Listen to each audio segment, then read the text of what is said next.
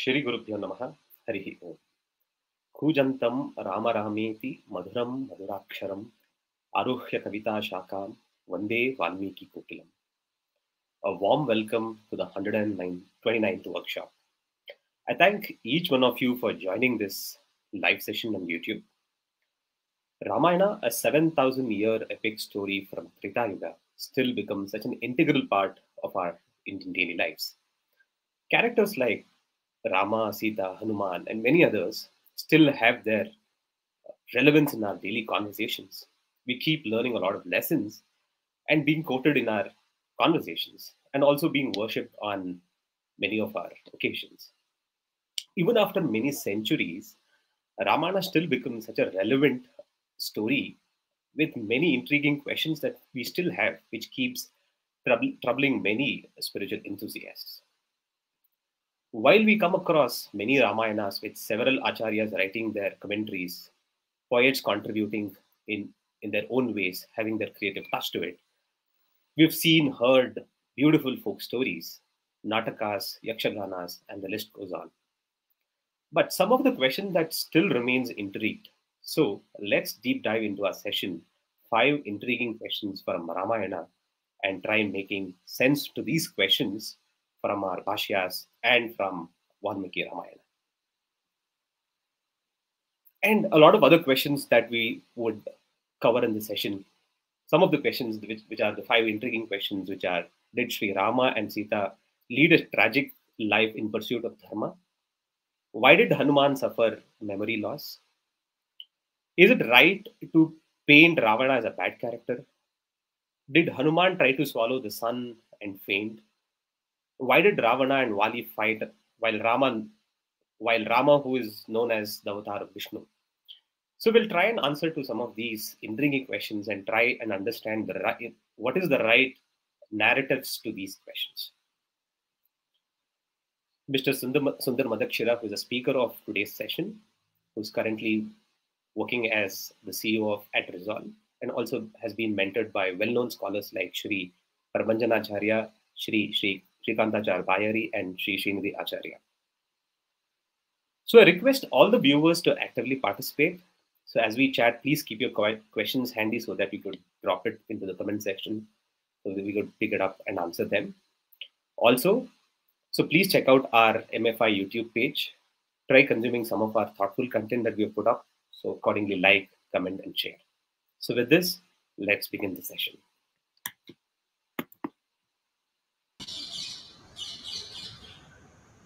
Hi Sundar, good evening. Hello, hello Santosh, and welcome to all the participants of the Madhvacharya for the Youth, the 129th workshop that we are having. It's amazing that we've traversed such a long distance all these years, and today we are here to ask and answer some very, very commonly held notions and questions about the great epic of Ramayana. So I'm looking forward to this session. Cool.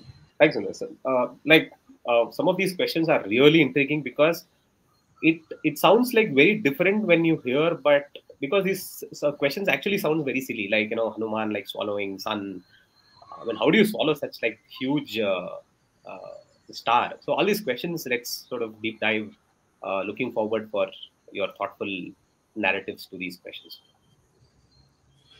Absolutely, Santosh. So today, I think the way we have structured it is that we're going to be taking the first 5 questions that have come to us over and over again over many workshops, and also commonly held myths about Ramayana. And after these 5 are done, we have planned for a quiz that you will be conducting to answer a few more questions. Sure. These are not fact-based questions like the way we did in Mahabharata.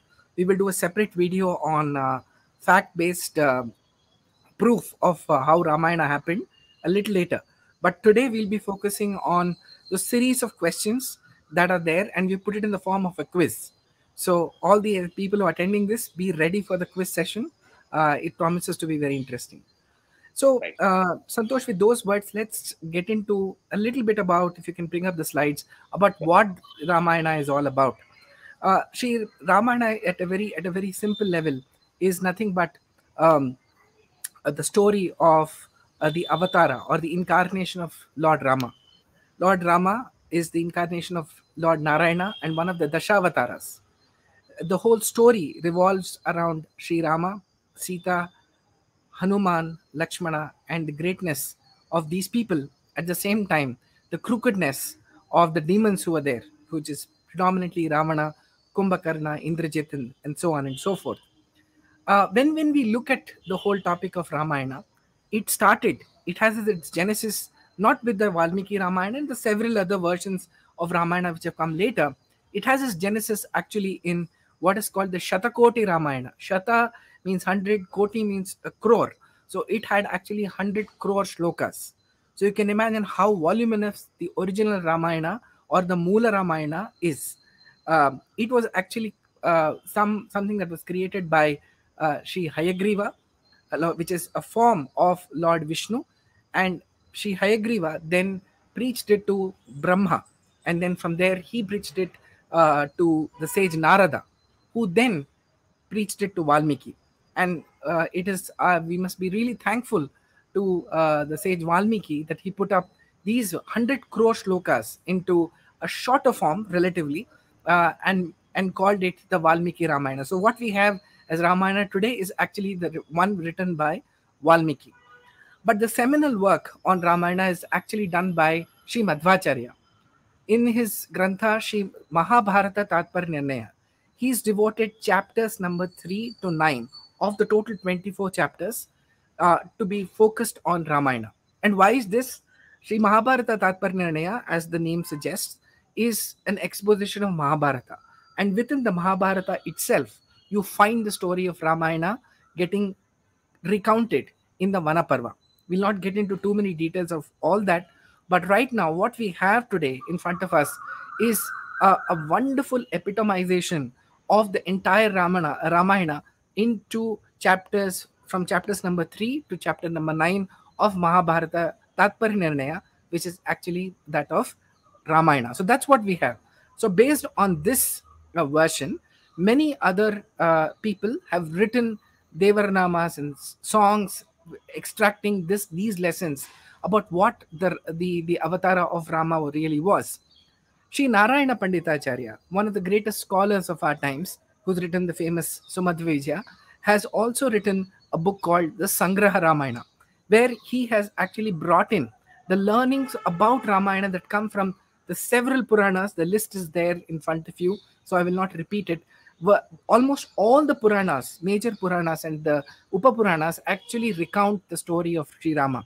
So he's put that into a single form, and what we have today is another very well documented, very well researched book called the Sangraha Ramayana. Thankfully, both of these have been published along with translations in Kannada, which were released by our Guru, Dr. Vyasin Kere Prabhanjanacharya. We will say share the resource as we go along. And so that is what we call Ramayana today. Of course, subsequent to that, as Santosh, you rightly said, many others have also given their own exposition in poetic form, and several others. The challenge with many of them, if not all, is that they do not actually reflect the reality the way it has been told in our epics, right? So when we say that it does not reflect, what it means is that whatever is written as the story of Ramayana or the story of Sri Rama has to be consistent with other narrations. The moment there is inconsistency, that means there is something wrong in the way it has been interpreted. The second challenge also, that there has been a lot of social interpretation of Sri Ramayana, which means that depending on the social challenges facing different times, Ramayana has been amplified in very different ways. Because of which, what could potentially happen is that the real spiritual meaning, which is the main purport of Ramayana, gets lost in the process. It's fine to have social debates, but to able to understand the spiritual message, because the text was created to give a spiritual message. Sri Hayagriva, as I said, is the incarnation of Lord Narayana.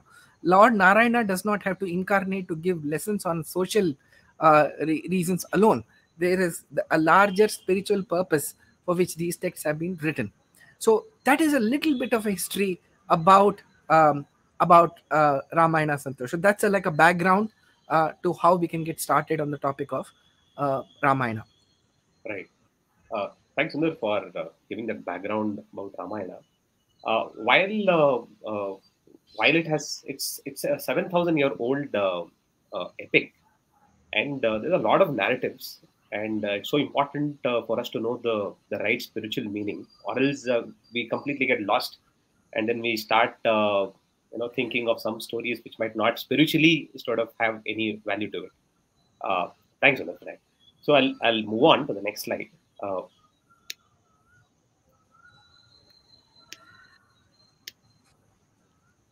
so that like did Rama and Sita has that led their life for 14 years in Vanavasa? Like, how was their life like? Was it very tragic, or how was it like? It's such a complex question that Absolutely. we have.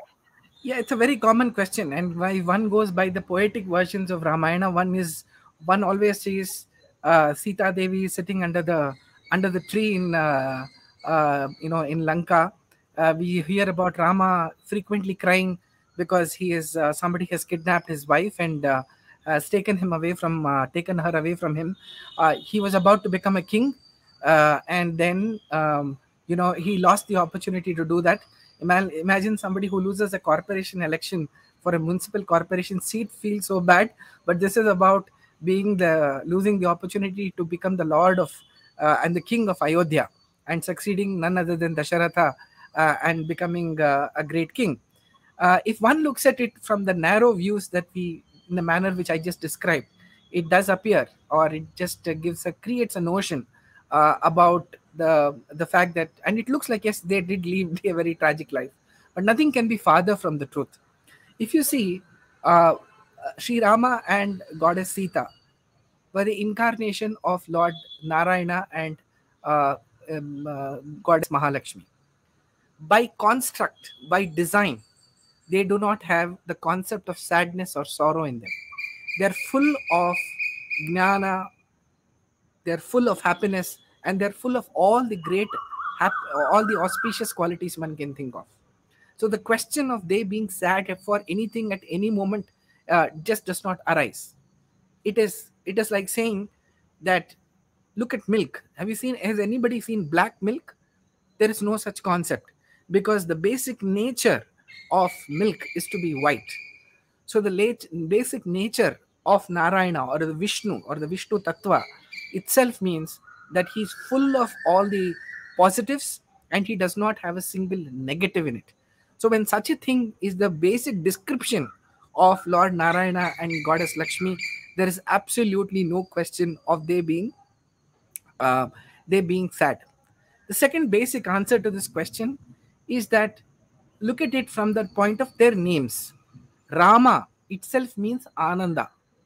Rama means happiness. And what kind of happiness? The very look on Sri Rama's face can give us the happiness that we can attain during moksha or salvation. So imagine that just by looking at Sri Rama, other people get infinite happiness, or a happiness which is unbound. So can such a person himself face any sorrow? And the same thing goes for Goddess Sita as well. So what is the, like Rama, Sita's name is also called Sirajata. It is a short form, abbreviated form of Sirajata is Sita. Sirajata means someone who was born because of the plow. We all know the story that she was born when Janaka Maharaja actually was plowing the field. So how can a child be born out of a plow? Itself shows that the person who is there is someone, is divinity manifested. So therefore, somebody who does not have birth, a natural birth or a common birth that other people have, cannot have the sorrow, cannot have that sorrow embedded in them. So that is the second explanation as to why they never led tragic lives. They were very happy. The third reason there is, who is to decide whether somebody is happy or sorrow, or is filled with sorrow? Who's to decide that? Let us say, Santosh, I like a jalebi as a sweet. For all you know, you might be hating sweets. So am I the person to decide who what is good for you or what you find it to be sweet? The answer is no. Right? So only the person who's undergoing something we can tell and can pass the verdict that yes, I am happy or I'm sorrowful. We all have this experience. We see somebody waking up at 5 o'clock in the morning, going to the gym and exercising like crazy.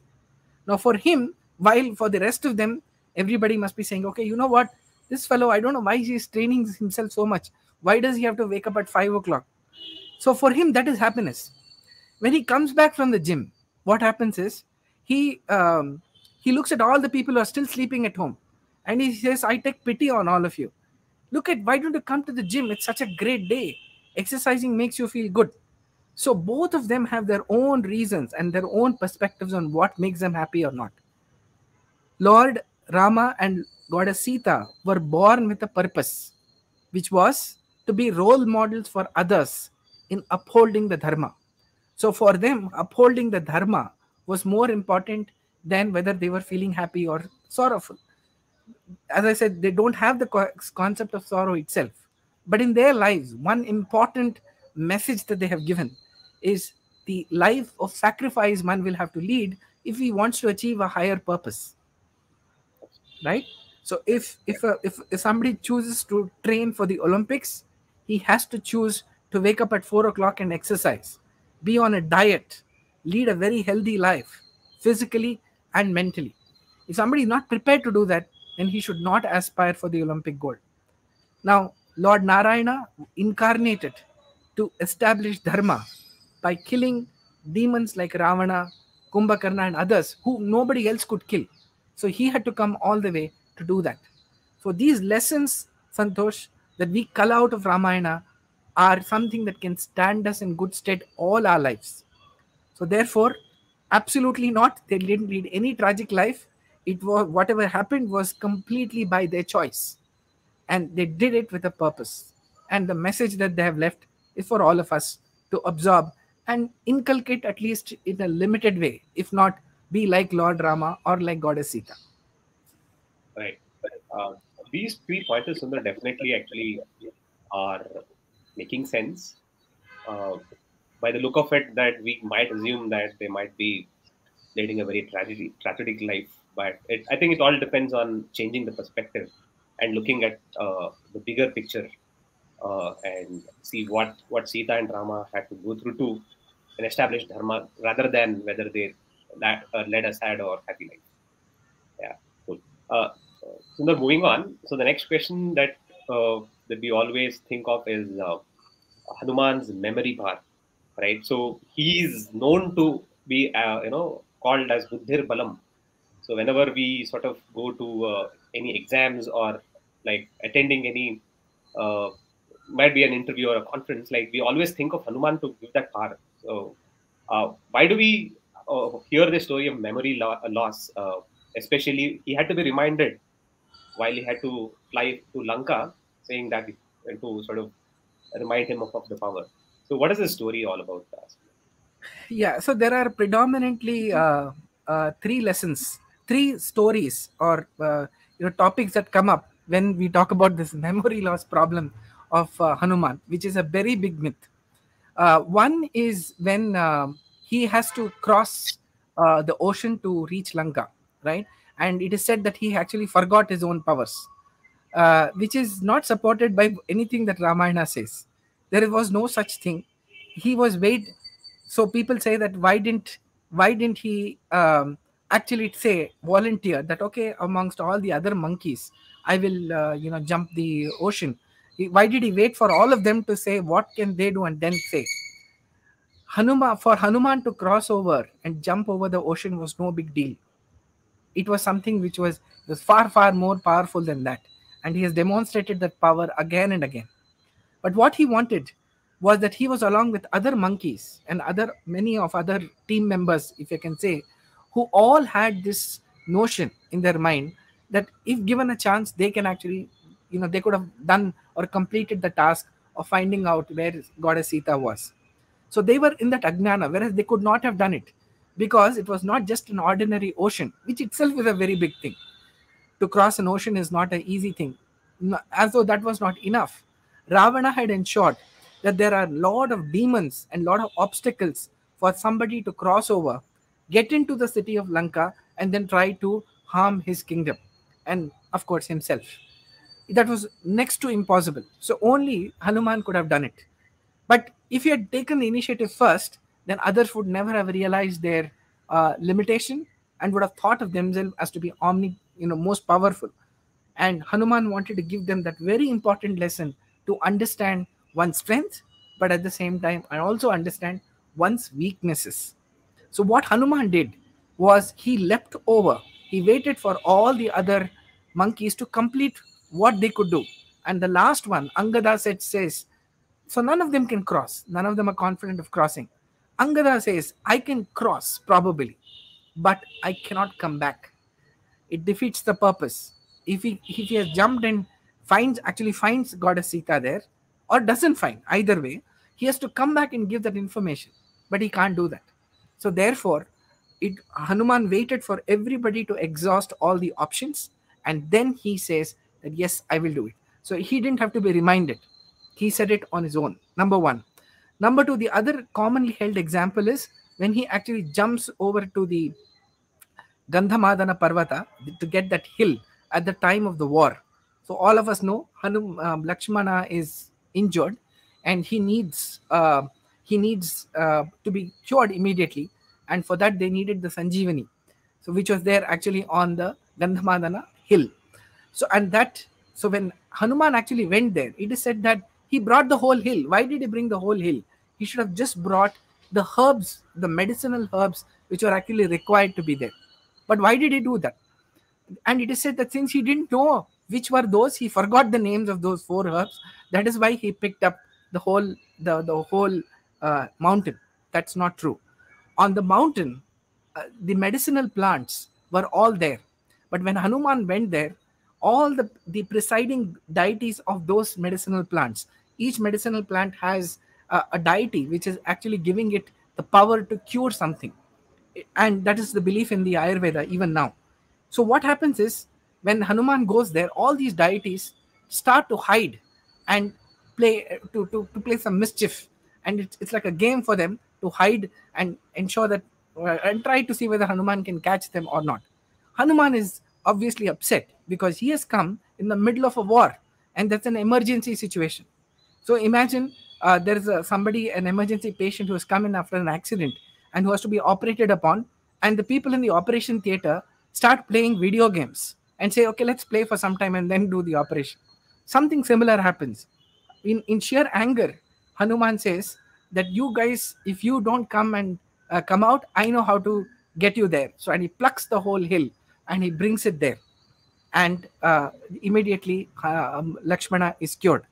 So to the fact that the 4 herbs which are there, he forgot the names. It's quite a funny thing, because even we don't forget the names of this when we have read it in the Ramayana, right? So I think this is a very big myth that he forgot. The third thing, the third story which is wrongly narrated, is when Rama is coming back from the Vanavasa. What happens at that time is he sends Hanuman to go to Ayodhya and check how is Bharata doing. So Bharata has, as we know, has vowed that he will not sit on the throne. So then how will he actually pick him up? So and Rama says, if you see even a tinge on Bharata's face that I'm going to come back and he now cannot be the ruler. If you see any tinge of sadness or remorse, then please let me know. I will not return to the kingdom again. If you see anything, come back and let me know. So Hanuman goes in advance as an advance party, like an escort to a VVIP vehicle, all the way up to Ayodhya to check out how is Bharata feeling right now. Now, both Hanuman and Lord Rama, as we know, are far beyond Aproksha Jnana. So they can see anything anywhere.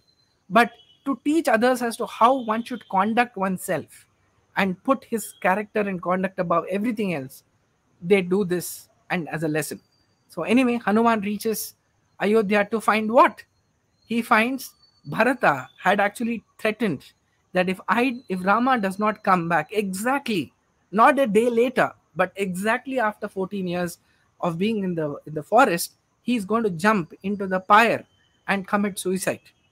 And he's all set. He's getting the pyre ready, which means he was very, very serious about having Rama back.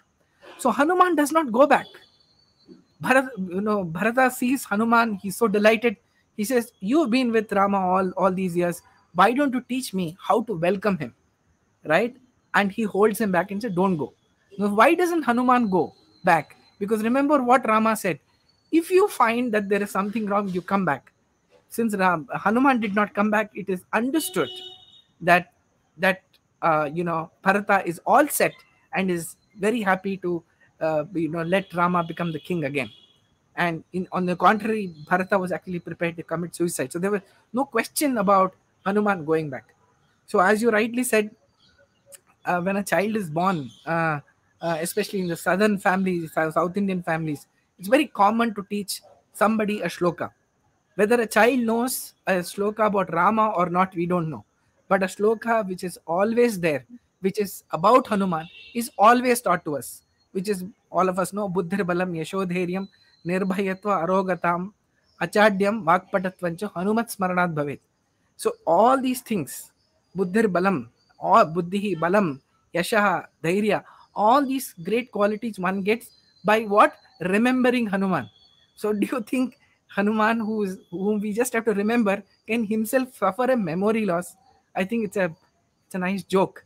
Also, I think just from a point of view, the goodness about this question is it helps us understand the greatness of Hanuman, who's second only to Lord Rama and Sita in the Ramayana. So definitely does not face any memory losses. And if anybody has any memory losses, I think reciting a shloka of Hanuman will get them back their memory. So clear that reading some of our scriptures, especially Valmiki Ramayana and other Pashas, clearly established this fact that Hanuman stands for, we could call him as a deity of memory, uh, who could, bring back all our forgetfulness, right? Uh, uh, Moving on, Sundar, the next question that I have is about Ravana. So Ravana is always painted as this negative character. Uh, he's epitome of this negativity and his character. But you always give a twist in this question. Like there are some lessons that we could also learn from Ramayana. So I'm more interested about what is this twist and what are the lessons that one could learn. Yeah, so I think if you can bring up the slide, the question that we had answer is it right to project Ravana as such a negative character? Because see, after all, he was taking revenge on behalf of his sister Shurpanaka, whom Rama and Lakshmana, both of them had humiliated. The fact is, this was not the start of the evilness of Ravana. Ravana was born evil. He was born as a son of a sage, of a very revered sage. So he used all the powers of being from dwelling from that family, did the penance or the tapas to Lord Brahma, and wanted to be invincible. And why did he want to be invincible? Because he wanted to conquer the world. He wanted to conquer everything and then establish his rule over the whole thing. So we know the story. We're not going to repeat that whole story about that. But he wanted to be immortal. Kumbhakarna, as we know, also wanted to be immortal, but in the process ended up, by mistake asking to sleep very well. I know this is the generation where we face a lot of people who can't sleep. So Kumbhakarna was one such case, who's actually got featured in the Ramayana because he could not sleep. Probably there were no sleeping pills those days, but he wanted to really sleep for a very long time and never wake up. So why the problem with sleeping is it's equivalent to avidya or lack of knowledge. So he's a symbol of avidya or mithya gnana, something that he doesn't know because he's always sleeping. If he's not awake, if he's not conscious, one cannot learn. But look at Vibhishana. He also did the same penance. He's got the same lineage as Ravana and Kumbhakarna. But when Lord Brahma came in front of him, he just said, "I'm so delighted to see you, sir. I don't need anything." And on insistence, he then asks that may you give me Hari Bhakti. And then what does Hanuma and what does Lord Brahma give him? He says, become immortal. So imagine to someone who is asked for immortality, Lord Brahma doesn't give him. But to the person who says, I want to be righteous, I want to be right, he says, you should be immortal. Why? Because he knows, Lord Brahma knows that Ravana and Kumbhakarna are going to die, and Lanka as a kingdom needs a righteous king, and Vibhishana is going to be that righteous king, a king who's not praying for anything else, but just telling them, be I want to be righteous, which is the central prayer of the Gayatri mantra, which says, Dhiyo yona prachodayat. Please keep me, oh God, please keep me on the right path. Because if I'm on the right path, if I'm thinking right, I will act right, and right things will happen to me and to the world around us. So Ravana is a habitual offender. He didn't need any of this. And of course, the whole Ramayana is replete with several stories of how he he created so much of panic and terror. You can call him one of the greatest terrorists of his times. If you just see what happened, one always wonders, right? When Lord Rama was born, why was he called Rama? As I said, and as Srinidhi sir also has said, that Rama itself means Ananda. So why is it so special? The Ananda was that of salvation, or Moksha Ananda as we call it, right? And that is why he was called Rama. So why was there so much need for happiness? Is because of the terror that was created all around in the whole world, with Ravana and Kumbhakarna playing havoc at that time. So his story starts much before even Lord Rama was born. And even to get Goddess Sita, there was a Swayamvara which was enacted, and it was there. He participated and he lost. So what would a righteous person do? A person, a gnani, right, will say that, okay, Goddess Sita is none other than Goddess Lakshmi. She's the Niyata Patni, or the ordained wife of Lord Narayana, who is incarnated as Lord Rama. I should definitely go to this Swayamvara and then participate by as a member of the audience, right, and participate in that wedding. Why do people go and attend a wedding? Is to get see not two people get married, not to go and get married to the girl of the boy who's getting married there, right? So he should have a gnani would have done that. But even if he wanted to marry Goddess Sita, which itself is a very evil thought, he had the opportunity, he failed. So he tried to use other methods to get Goddess Sita. And as we know, it did not work, and then he died along with his entire kingdom, his entire set of army, his entire set of relatives, everybody, the whole family other than Vibhishana and his family died. So there is no question about whether it's an exaggeration as whether Ravana is evil or not. If there's anything that he's done in his life is to throw evil terror at everybody, and he absolutely deserved to die. But there is a very important lesson, Santosh, as you rightly asked, that one thing which Ravana wanted when he asked Lord Brahma, look, I want to live forever. Lord Brahma says, no, that's not possible, because anybody who is created by me has to die. So Ravana says, may I live for 100 years. I think that there is a lesson for all of us. All of us should aspire to live long, because this is an opportunity that we've got to be in our body, right? What is our body? There's a beautiful, as the beautiful Devarama says, sadhana sharira vidu nida yadi kottaddu sadharana valla sadhu priyane. It reflects the Gita shloka as well, which says that whatever one has to do in this birth before losing this body, because the human life is so precious. Getting control over senses, it's one of the big messages of the Gita, which we are going to see in subsequent lessons. It is simply impossible, or next to impossible, for other living beings like animals. They find it very difficult to control their urges. So when they're hungry, they just go kill people. They kill other animals, right? So like that, I think this is a very rare opportunity, and that's one lesson that I would like to take even from the this Ravana, is to live long and live a worthy life. Yeah.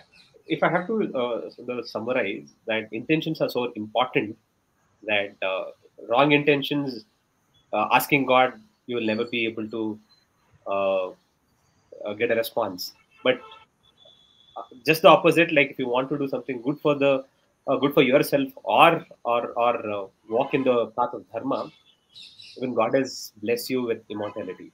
So it's so Absolutely. important to have the intentions so right and following the path of dharma. uh, Absolutely. so then moving on, the next question, that it is a funny question but at the same time very intriguing, that did Hanuman try to swallow the sun and faint? What's the backstory to it? Yeah. So this is again a story which has undergone a lot of distortion.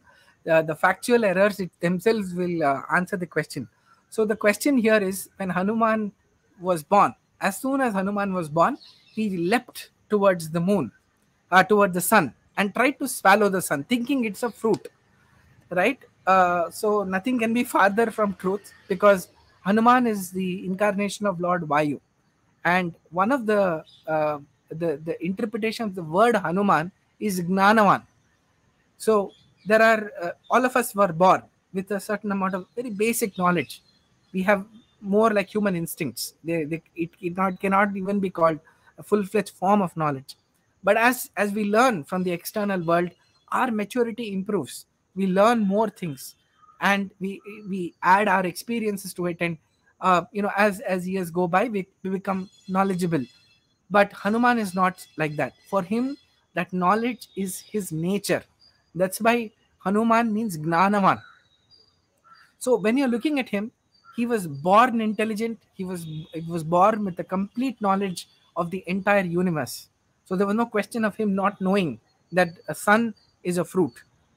In fact, it's a long shot even to think that somebody can look at a sun and think of it like a fruit. The second thing to remember is, so why did he leap? The story that he leapt towards the sun is absolutely right. And why is that? Ramayana has got a clear answer. Hanuman leapt towards the sun because the sun at that point in time was being attacked by Mangala Graha. So we know that this is a very very common thing when you have the eclipse, actually, where it is the sun is attacked by another planet. Hanuman was born on Paurnami, right? So please remember this: Hanuman was born on the day which is a Paurnami, and the day on the eclipse is always an Amavasya, or the day of the new moon. So he didn't leap on the day that he was born. He leapt 15 days after he was born, and the idea was to separate and protect Lord Sun, Lord Surya, from the attack of evil planets, and that's why he did that. There's a long story of what happens after that, but the short answer to this question is, of course he did not leap towards the sun. Of course he leapt towards the sun, but only to protect and not swallow it like a fruit. So that's the story. Right, Sundar. That makes sense. Uh, Moving on, so then, like the next question that we are always intrigued by is Vali and Ravana, while they were like closest of the friends, but somewhere they also knew that Rama is not an ordinary person. So they knew that he was a special human being, more than special, in fact. Uh, they also knew that he was the avatar of Vishnu in their experience. But why did they even decide to sort of fight against Rama? Was it not? Was it not like a common sense to sort of respect? Yes. So first answer. So if I repeat the question, if I understood right, did both Hanuman, both Vali as well as Ravana knew that Lord Rama was Vishnu? So if that is the case, why did they fight him? That's the question, right? Yeah. So first of all, Santosh, we have to differentiate between these two characters, Ravana and Vali. Vali was an ardent devotee of Rama. He knew who Rama was. He had great respect for him, and he understood that, as the story will tell, that when Rama actually killed Vali, and when he was on about to die, Rama takes him on his lap and rests his head on his lap and says, "You committed a blunder in your life. You committed a great sin. So that is why I shot you, and you're going to die. But the fact is, if you still wish to live, I can, I can give your life back." To which Bali says, I'm s- I have the great opportunity, or the great fortune, if I may say, of dying in your lap. Why will I like to lose that opportunity? So let me die, and in the future, may I be born as someone who is dear to you. And Lord Rama grants that wish, and Vali is born as none other than Kusha, or one of the sons of Lord Rama, as we know, and he's the one who actually succeeds Lord Rama to be the king. So here is a story of Vali. It's different. He did not oppose Rama directly. His enmity was restricted to his with that of his brother, and he had very wrongly abducted Sugriva, who is Vali's brother, his wife, and so therefore what he did was wrong. Ravana, on the other hand, was, as I said, the crook personified. He knew that Lord Rama was the incarnation of Lord Narayana. But that's the challenge with demons. Even when they see something which is very obvious, their ego does not permit them to accept what is happening. It's very clear. Number one, when did the Rama Ravana, the war, when did it start? It started at the time of the Sita Swayamvara.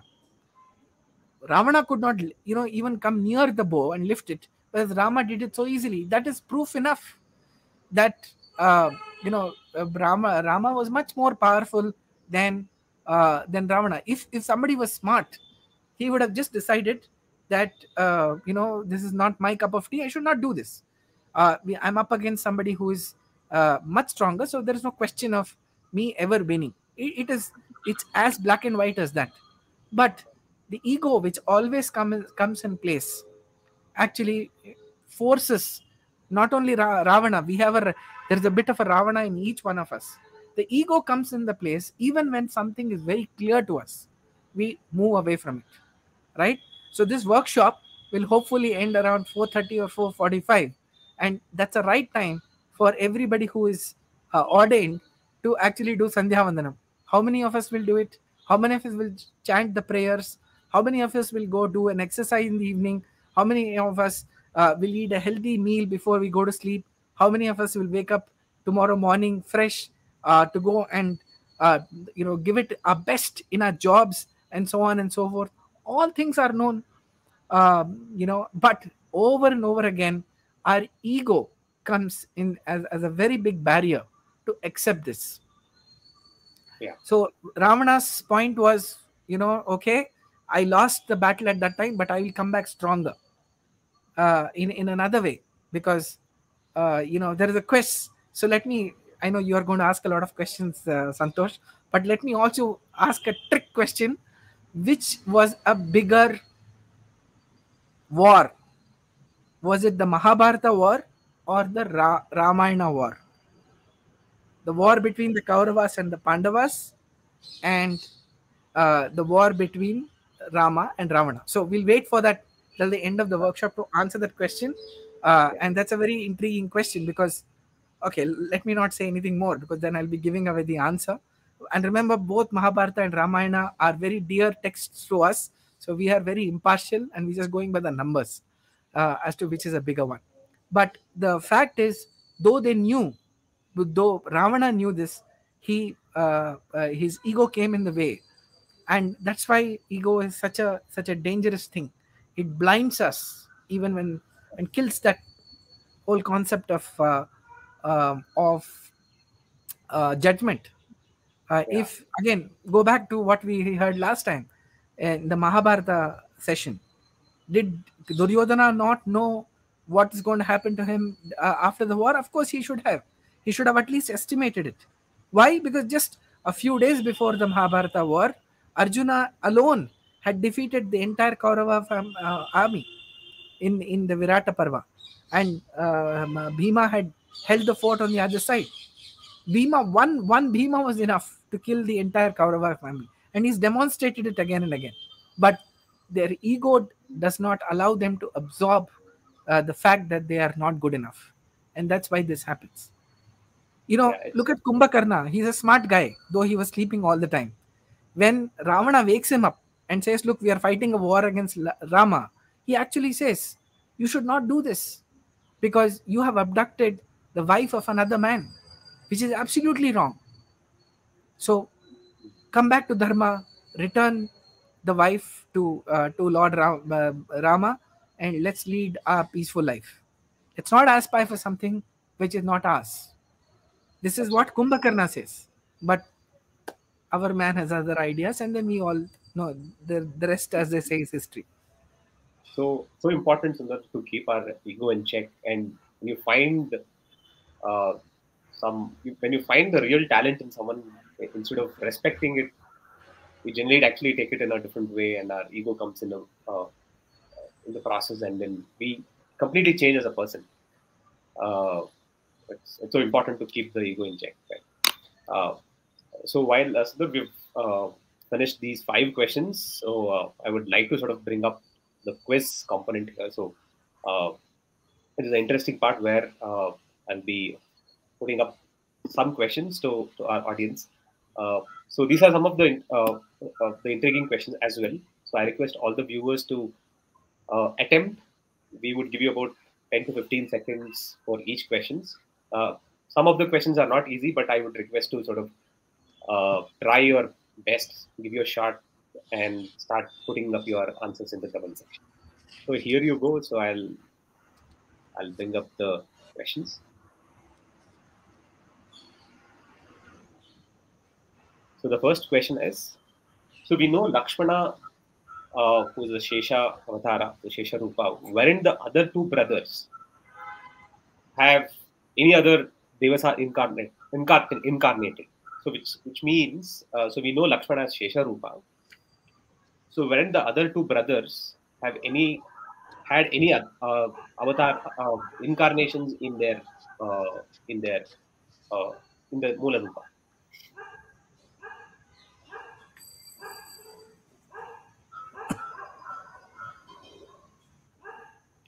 So the question is, Lakshmana is Shesha Rupa. What about the other brothers?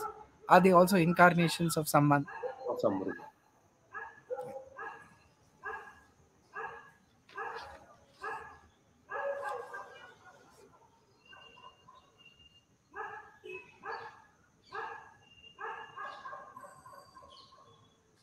So the answer, I think, um, okay. So we're not getting the answer. It is an intricate question, I must admit. So yes, the Lord Narayana incarnated as Rama, that we know. Lakshmana, Shesha incarnated as Lakshmana, and Bharata is the incarnation of Kama. So and you, all four of them, Lord Rama is the avatara of Lord Vishnu, whereas the other three had Avesha of Lord Narayana. So that's the question, the answer to this.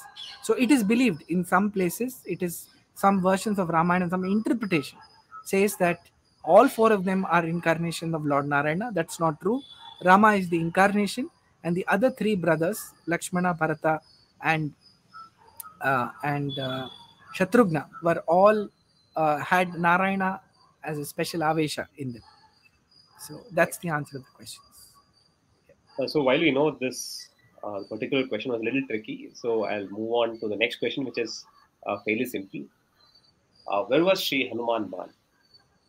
So while we have a couple of different stories to it, but I think it's fairly simple. So where was Sri Hanuman born? What is his birthplace?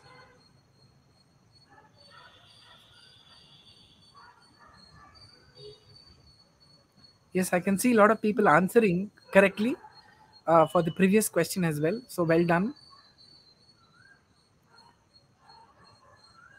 Yeah. So Sudhindra Murthy gets it right. So Anjanadri Betta is near Which is Tirumala. so the answer. Follow up question is, what is Anjanadri hill or betta called today? What is it called today?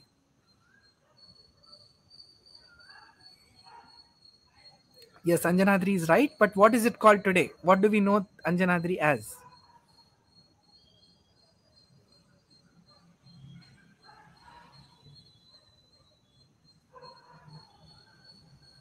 Yeah, so Anjanadri is nothing but today's what we know as famously as Tirupati. That was a hill on which Lord Hanuman was born. He was born to Anjana Devi. So, as a tribute to have gotten us such a wonderful son, it is called Anjanadri. So, when you are climbing the hill on a car, in a car, many of those small forests have been named after great devotees, and Anjana is one of them. And you can see the one of the names is written as Anjanadri. So it's one of the boards which have been put up there as a tribute to Anjana. Yes. Yeah. Moving on. Yes. So the third question: Yeah.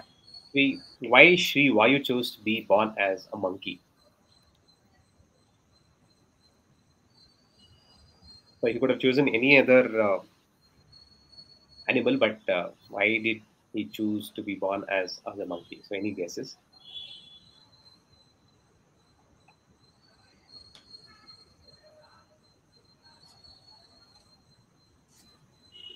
So while we are getting the right answers to our previous question, so Tirupati is right. So any guesses for the third question, Sri Vayu? So why Sri Vayu chose to be born as a monkey?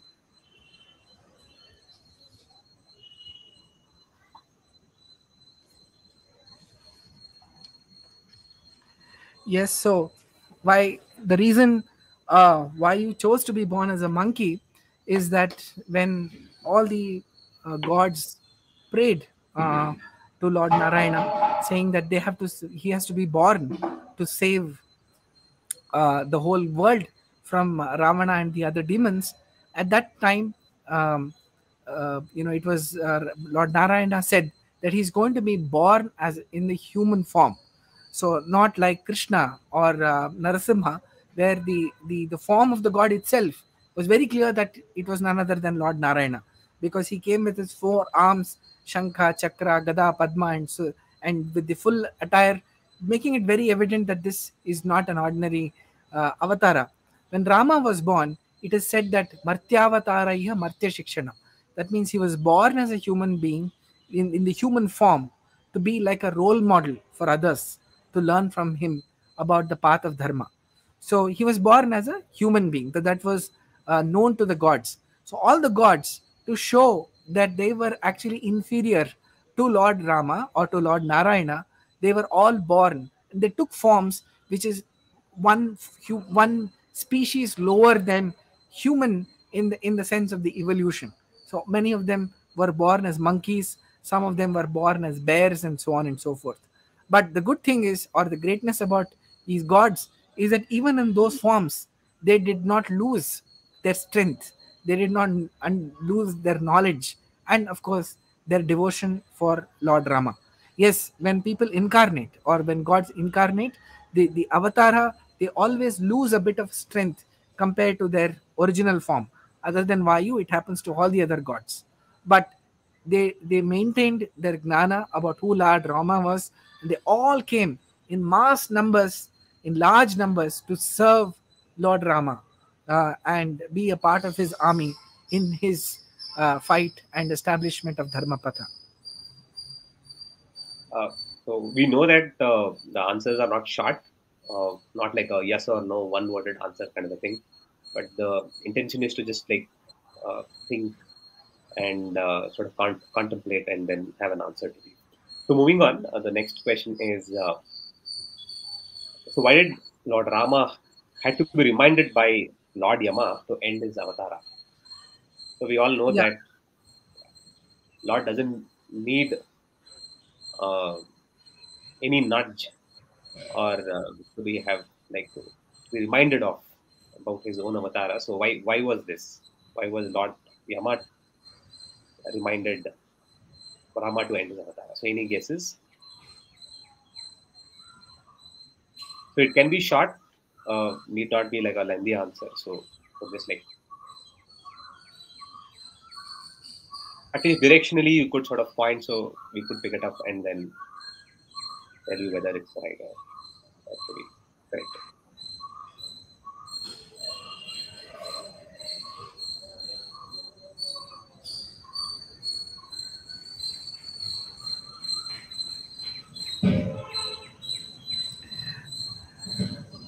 So the answers, while they're coming up, Santosh, I think in the interest of time, I think we could give a short answer. So yes, you're right. Lord Rama need not have to be reminded about the fact that his avatara is ending, and he has to. He would like to. He should be going back to the Vaikuntha. He did not have to be told by anybody. It was he knew exactly who he was and why he had come here, and the ending of the his avatar itself is so fascinating that when he was leaving, he invited everybody, and he said, anybody who wants to come along with me, I will take him all along with me to Vaikuntha Loka. My God, what an invitation, right? If somebody comes across to our house and said, we are going for a movie, would you like to come over? Without thinking, we just jump into their cars and we all go away, right? But imagine, Rama is calling you to take you to Vaikuntha Loka. What an open, what an open invitation. It just he calls everybody and he says, samayata samayata ye moksha padechavaha. Ye means everybody and anybody who wants to come along with me, I will take them along with me. So finally an ant said, I want to come along with you, will you take me? Rama said, yes, I'm going to take you also. So that was his benevolence. So imagine somebody who is as powerful, and remember, there are only two people who can give us moksha. One is Lord Narayana and the other one is Goddess Lakshmi. Only these two people are capable of taking us and granting salvation to any soul. Imagine somebody who is that powerful to give us the ultimate sense of happiness. Could he be the person who's actually forgotten something and needs a clock alarm to tell him what it is? I think that's a very funny way of interpreting it.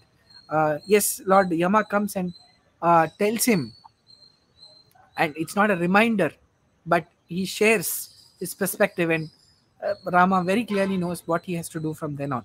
So the main purpose for which he had come, which is to establish the path of righteousness and dharma, has already been served. So he went back to his heavenly abode. That's the answer to the question. So moving on to the next question is, it's believed that oops, okay, it's believed that Hanuman is Shiva's incarnation. Is it true? So this is a straight answer. You can say yes or no.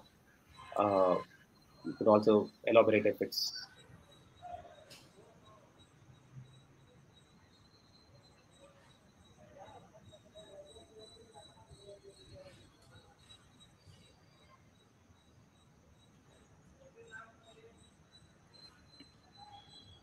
So it's believed that Hanuman is Shiva's incarnation. Is it true?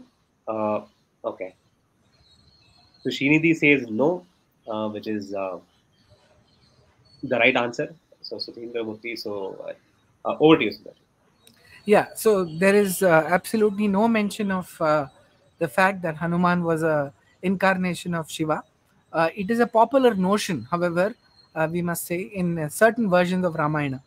Now, it's very clear as the story of Ramayana unfolds that Lord Hanuman was incarnation of Lord Vayu himself.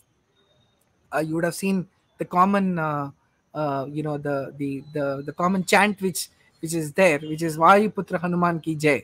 So this is something that everybody knows, and the reference of Lord Shiva does not come in Ramayana in the sense of he incarnating as Lord Vayu or Lord Hanuman actually.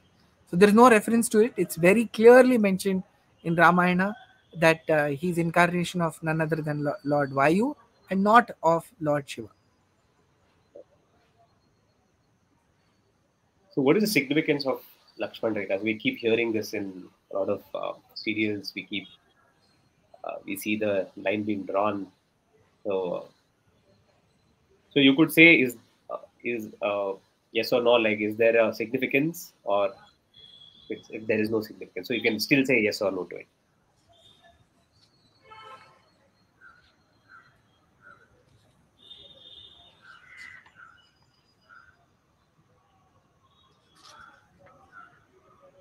So what's the significance of Lakshman Rekha?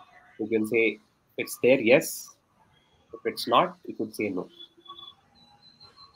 Okay, Srinidhi says there is significance to the Lakshman Rekha. Okay, so Dharmaraja Deshpande says there is no significance. He's right. So Sudhindra Murthy says metaphorically, know your boundaries. I think there is no significance to it. Sundar, could you elaborate on Yes, this? absolutely, Santosh. The question is, who draws the Lakshman Rekha and for whom? So the Rekha, or the line, which is does not find a reference in Ramayana, by the way, was drawn by, is supposed to have been drawn by Lakshmana to tell goddess Sita what her limits should have been. I think this itself is absurd. Lakshmana is the incarnation of Shesha, whereas um, whereas goddess Sita is the incarnation of goddess Mahalakshmi. The difference between them in the hierarchy is absolutely unimaginable. So there is no question of he telling Sita what really she should be doing. The whole concept or the whole story of the golden deer was something which was a drama which was enacted by Lord Rama and goddess Sita. They want, it's called Asura Mohana in technical language. That means it is to misguide the wrong people. Now you think about it. Anybody and everybody knows that there isn't something called the golden deer. So why did they have to fall for it? They didn't have to fall for it. They knew exactly who the person who had come in that form and what was his objective and so on and so forth. It was very evident to them, but they just played along because that is what they wanted it to happen. The whole story of Ramayana was something that Lord Rama and Sita enacted to establish the path of righteousness and dharma, as I've said before. So therefore, Lakshman Rekha was never drawn by Lakshmana or anybody. Lakshmana he doesn't have the wherewithal. At the same time, he knows perfectly well what his role in that whole episode was. So when Rama, there was a the golden deer started shouting, hey Rama, hey Lakshmana, hey Sita. He knew what was happening and he went over there. He did not stop anybody to goddess Sita to actually cross that imaginary line which never exists. So it's a concept which is there in popular narration but does not find any reference whatsoever in Ramayana. Right. So two more questions to go. So why did the Sanjeevani not bring back to life Ravana's army? Like you could still again say yes or no. If yes, why, and no also Yeah, why. Santosh, I don't know whether it's a good idea, but given the paucity of time, maybe I can quickly answer these questions. Sure. And then of course we will hear in the meantime from the people as well. So we all know that Hanuman brought the hill which had these four herbs, and one of them was called Mrita Sanjeevani. So Mrita Sanjeevani means something which can bring dead person back to life. Sanjeevani. So that is the power of that medical herb.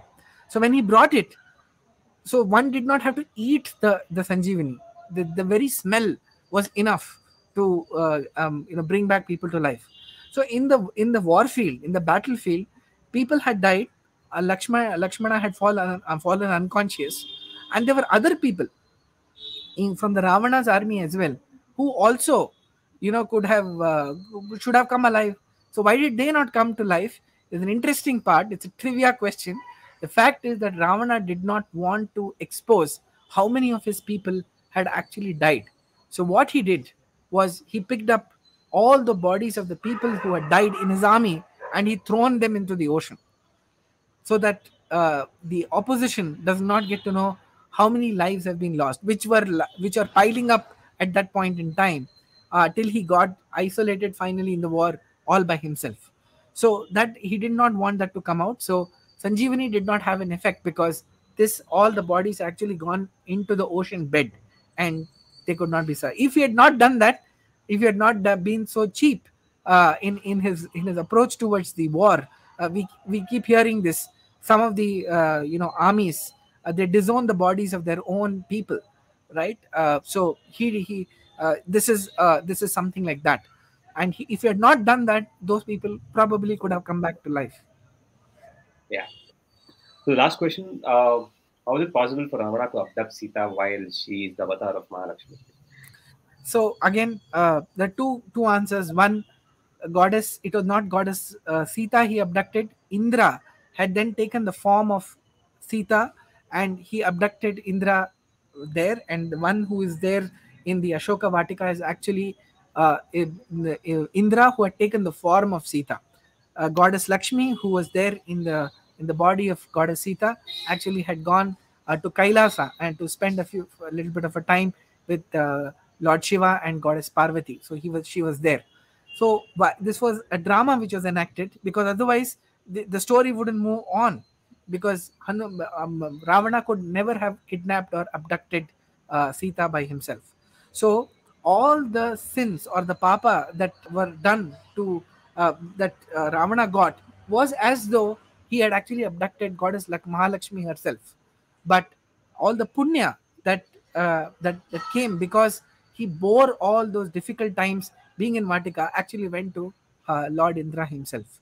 So that's the story. He never abducted her in that level. And the question itself is very right, saying there was no question of anybody touching goddess Lakshmi, and least of all Ravana, who was just a very, very ordinary demon. Thanks, Sundar, for clarifying. So with this, we are ending our uh, quiz questions. So moving on, Sundar, could you just touch upon the Yes, resources that a lot of people ask us for these resources. These are available on Amazon. I have mentioned both of this. Dr. Vyasankara Prabhandacharya has released both of these books. The one you see on right, Ramakathamrita, is a book which has been released very recently. So if you haven't got a copy of that, please do that. Excellent compilation of the story of Rama coming in very nicely, and Sangraha Ramayana, which is a much more detailed exposition of Ramayana.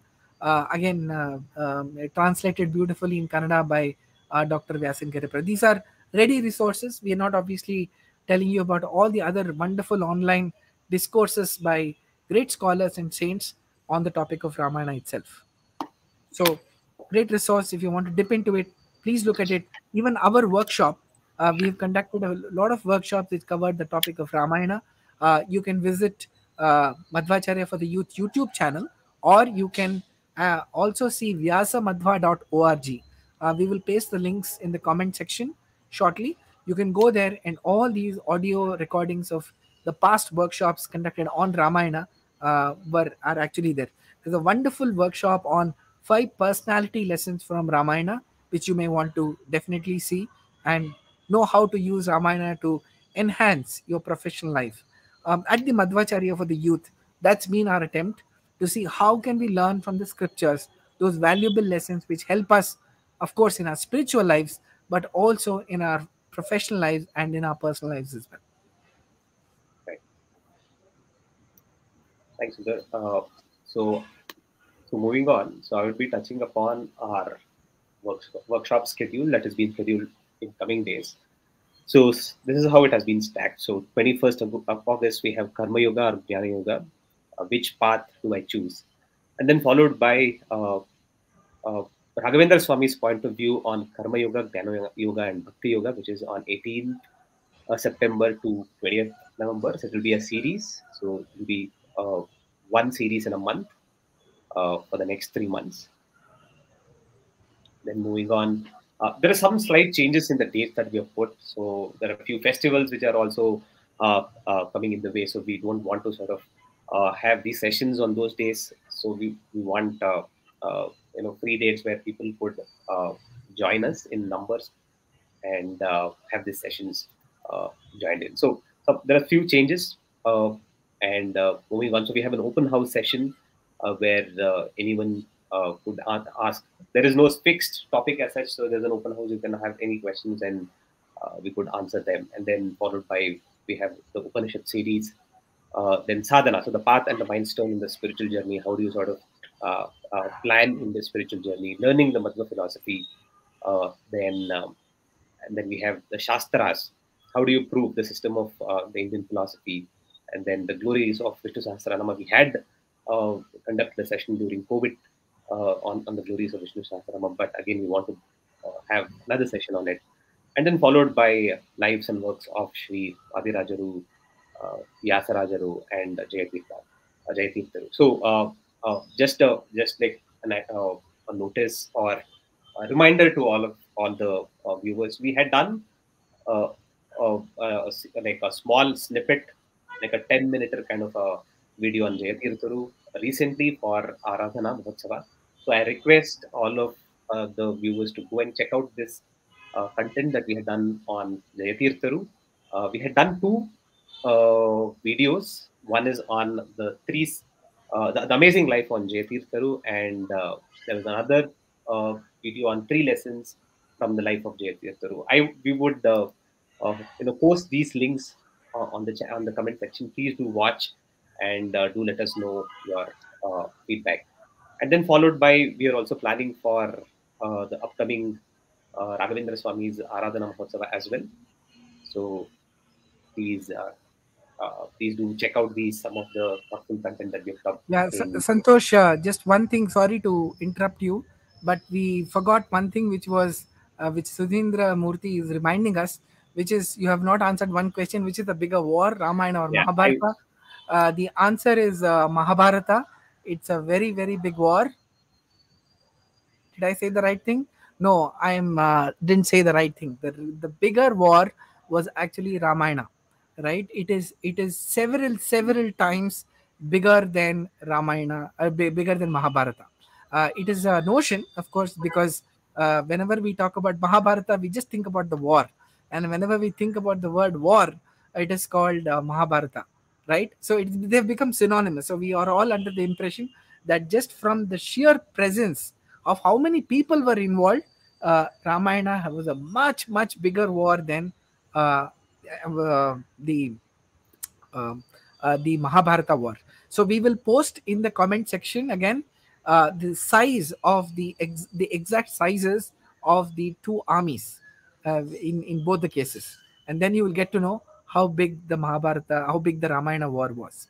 So uh, that's the trivia question that we had.